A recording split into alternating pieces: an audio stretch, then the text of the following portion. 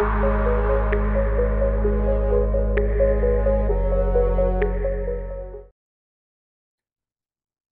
what we're going to do is we're going to provide the ability to update the password. So we want to make sure our system's turned on. Remember, this is what we have in our database at the moment. We have the username and the password. We're going to change this field, okay? When we run it, we have this capability here. So if we add someone, we can go Hank, we'll give them the same password. We'll click on add user, return, and as you can see, this is now added to the system. So inside here, how we're going to do this is we're going to do it pretty much using PHP to list the information and provide a form so we can actually make the change and update in one go. So here we're going to say list update db connect, which of course should be inside our PHP command as such. Now let's make this function. So inside here, now because the first part of what we're trying to do is show what we're updating, we can literally take a copy of this listing capability, paste it in here, change this to list update, and change what it modifies here. So in this case here, we are listing out the user and their details. So let's now turn this into a form. So if we go echo like this, and we can go form, method is post, we can go action.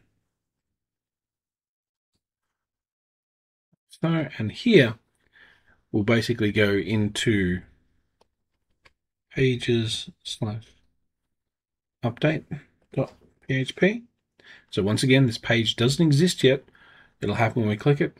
Underneath here, we'll go echo.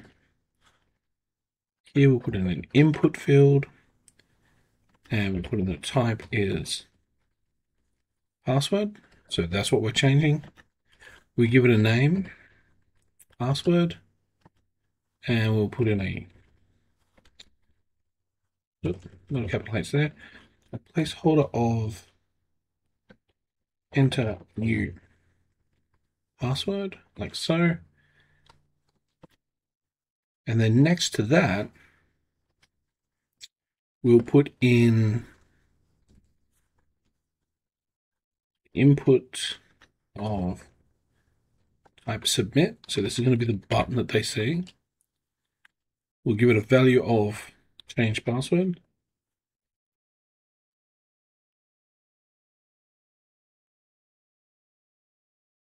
Change password. And we'll put a line break there. And the last part is closing off the form. Now, one of the things we also want to include here is to make sure that we're doing it to the right account, is we want to include a hidden form. So in here we can go input type equals hidden. The name will be user ID, and the value will be, notice the structure, double quote, single quote, dot, dot, single quote, double quote, will be $row ID. Okay, so first things first, now that we've got that there, let's save it.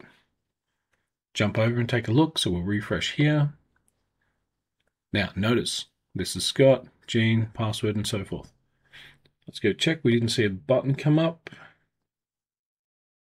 Input type submit, value equals change password. I did not close this guy off with one of those. Okay. This is why we always make changes in one point, and then we can go back in and fix things up. So always be careful that you don't add too much code at one point in time. Put it in, test it, make sure it's right, and then go back. Now, if we look at the source code here, let's turn line wrap on. you'll notice, so if we go from here, where's our closing form, to here, right? Each of these elements are a separate form for each update. And the input value, the hidden, so notice the first one is 1. If we do Jean here, you'll see the hidden is value 2, and if we do Hank, the hidden value is 3. What that means is when we fill out this form field, click this button, we'll go to a new page and provide the exact details needed to change that account. So from here, we now need to create the update page. So we click in pages, click on plus, and we'll go update.php. From here, once again, let's do it the easy way. Actually, we can take all of our add, update, and paste, and then from here, because we're going to basically use a different function, and this is going to be update. Now here we're going to want user ID, and we're sending through the user ID and the password that we collect. And this isn't going to be added. This is going to be record updated or failed to update record. So we've got to write this function. So we're going to jump in here, go to the functions, fill out the form, go to here, collect the information. Right, so these names here have to match these names here. So that's why we've got user ID and password. Put it into here, and now we've got to write this function. So take a copy of that, come to here, scroll down a little more, file, and then go function here, curly braces. Now, to do this, we're going to basically put in an SQL command. So this is the structure of what we're going to do. So we're going to assign SQL equals so, and then we're going to go update the table, which is the users table. So as you can see from here, users is the table that we're just playing with at the moment with, and we're going to set password to equal our label, because we're going to want to sanitize our information, where ID equals UID. Now from here, we're going to create a bunch of query commands. So we're going to go assign query is assigned DB connect. And here we're going to prepare our SQL. So it's sanitizing, and now we start binding our information together. So query bind parameter this. So from here, because we've got two elements, copy and paste that like that, we have our PW, which is our $ password, and we have our colon UID, which is our $ user ID. From here, what we want to do is we want to execute it. So we can go $query, and we can put in the execute command.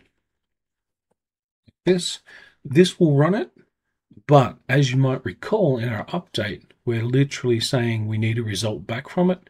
So to do that, we have to return something. So we're going to return a variable called result, and we're going to make our execution query come into result like this. So from here, it's going to do the SQL, prepare it, map everything, run it, and tell us back on this page whether or not everything works. So now let's take a look. We'll come in, we'll refresh the page, see if there's any errors. So Scott's current password is password. Let's change that to password 2. Hit change password, record updated. As you can see here, it's now password 2.